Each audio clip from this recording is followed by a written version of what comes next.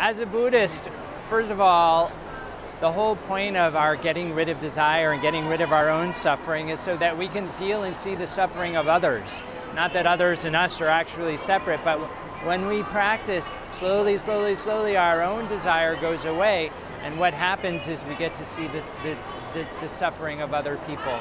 And the whole world is suffering right now, and that suffering is actually caused by us chasing after our desires to get more stuff and more things that we don't need.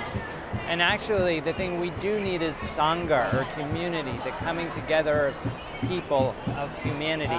So, let's stop chasing after this stuff, let's stop burning fossil fuels, and let's actually come together and love each other, which is more fun anyway.